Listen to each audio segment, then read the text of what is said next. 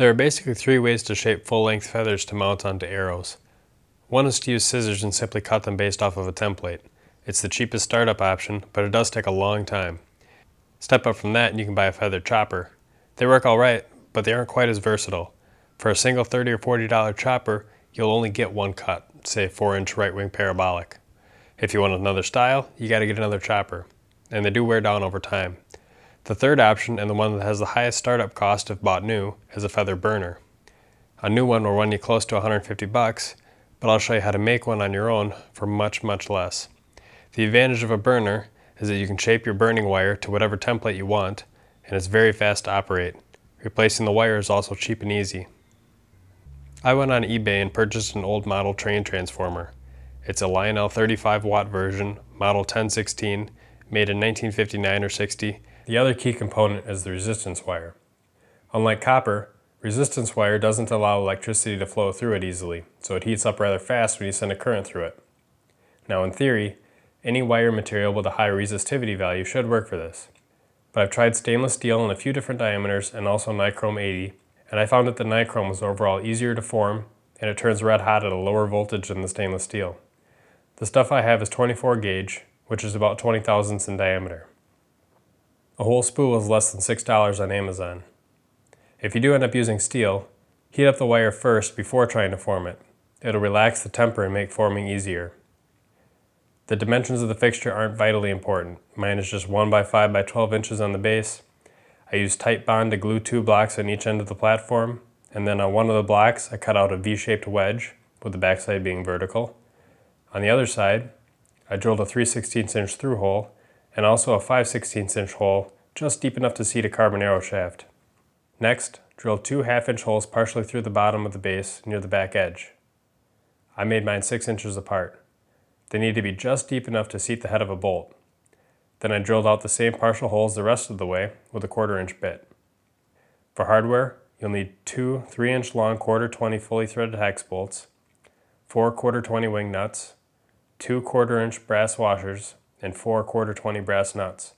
They totaled $4 at Menards. Stick a 3-inch fully threaded hex bolt through each hole from the bottom and tighten them in place with a wing nut. Now you need to attach 2 brass nuts, a brass washer, and a wing nut to each bolt. I'm using brass because it conducts electricity well. Next, I took a cable from a $2 extension cord, cut out a 12-inch section, and used wire strippers to expose a little bit of copper on each wire. Without too much effort, you can also use a razor blade or scissors to strip the insulation. Wrap the copper from one wire around a bolt and sandwich it between the 2 brass nuts. Do the same with the opposite wire. Then, with the power cord unplugged, sandwich the other ends of the 2 wires on the transformer terminals. Form a section of wire to match the template of the cut you want, a 4-inch shield cut in my case. The ends of the wires will need to be bent back and sandwiched between the upper nut and the washer on each bolt. Do some fine adjusting with the bare arrow shaft in place.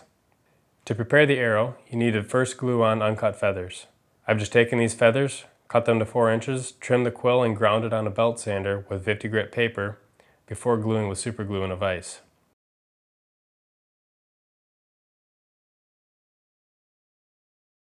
Slowly increase the voltage on the transformer.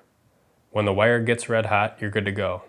While you can keep increasing the voltage from there, it really isn't necessary.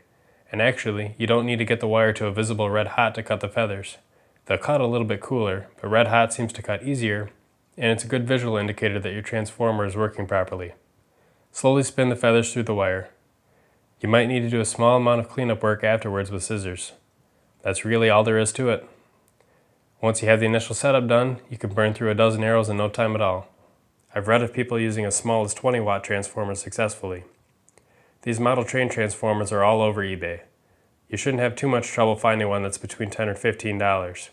Just try to make sure that it's been tested to work in the description, and double check the power output.